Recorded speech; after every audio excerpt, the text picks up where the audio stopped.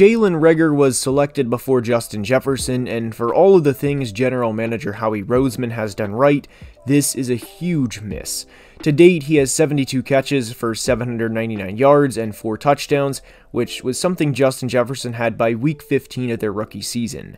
I've made videos in the past of how I love everything the Eagles have done, and if there is any consolation prize to this miss, at least the Eagles got their franchise quarterback in the very next round.